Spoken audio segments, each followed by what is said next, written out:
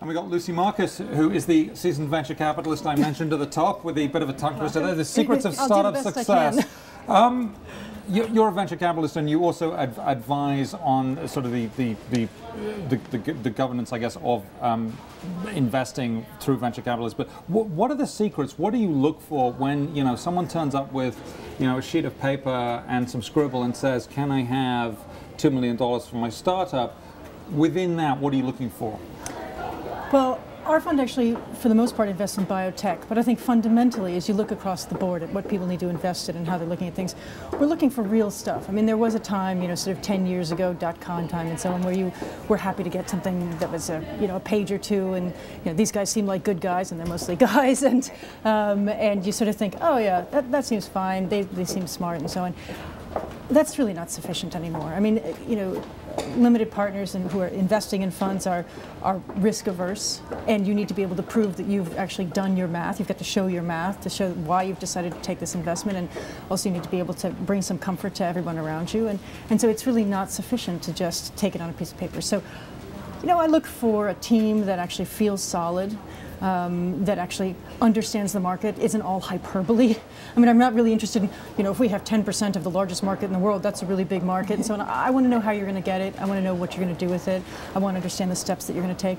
And I also look for, from my perspective, I sit here with a couple of hats on. As you say, I do a lot of work on boards and good boards and what boards look like. And I like to see, early stage ventures with a decent board, and not just with a venture capitalist on the board and a couple of the founders. But I think it's actually important to have independent board members on early stage boards.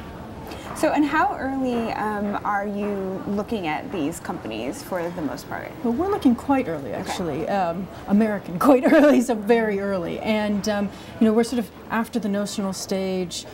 We tend to look at them, when they've got a good, strong idea, maybe they've done a little bit of research and so on. It's actually a tricky time because especially in biotech, that's a high-risk time. But we get to know the companies very well before we invest in them.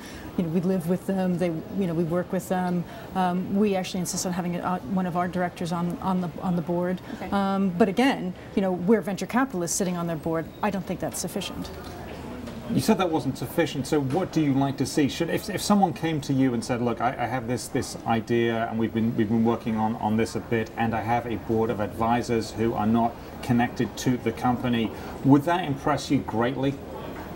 I think when you talk about a board of advisors, I mean, you can have a list of people on a piece of paper. That doesn't actually impress me greatly at all, because, a lot of names, some people don't even know that their name is on that list. Okay. It's actually how they use them. I mean, a board is there in the best circumstance to be used properly and actually to add value. So, when I'm sitting on the board as a venture capitalist, I've got something particular in mind. I want to make sure that my investment is secure, and I want to make sure that the company is doing well, but also I have a path in mind. The founder will have a certain path in mind, and actually those paths don't always mix. And so I do think that it's important to have someone who's not an investor, who has some expertise in the area in which you're working, or actually understands how to do some of the things that somebody in the company might not know how to do, the accounting or something, and actually sits in there and is actually only thinking about and loving the company. They don't love the founder, they don't love the venture capital, all they care about is the idea, where it can go, and they actually act as a buffer and also as an instigator and a thought provoker to actually make sure that the tactical stuff is done, but also the strategic stuff is done, the sort of grounding stuff and the stargazing stuff. And the important thing as well is that if you've got a venture capitalist who feels one way and you've got a founder who feels another way, you need somebody to help adjudicate that. You can't just have them butting heads all the time, because in the end the venture capitalists will often win because they've got all the money.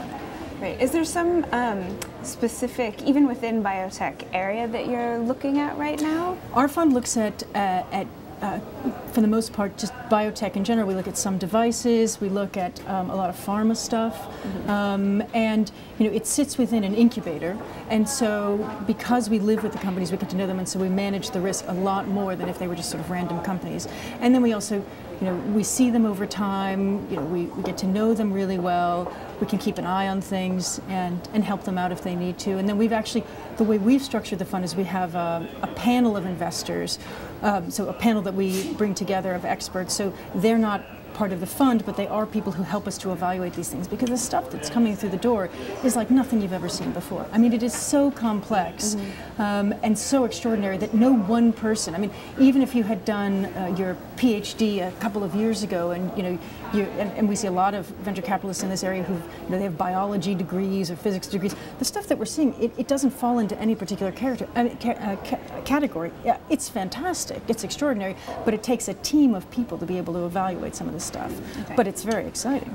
Looking to Silicon Valley, which is a little outside your core expertise, we're seeing a lot of startups come, which I look at and I see doubtful business models, unsustainable perhaps.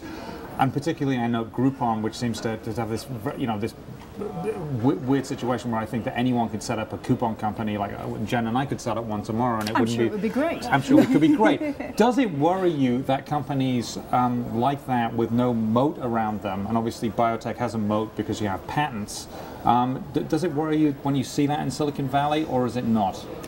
Well, my worries about Silicon Valley are slightly different than that. I mean, I think actually, companies need to think much more about who their customer is, and they have to live with their customer. So the technology side of things, you can get there.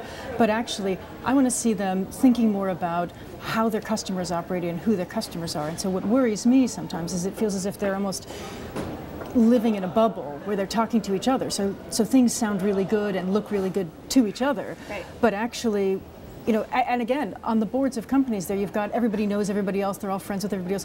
Where's the international perspective?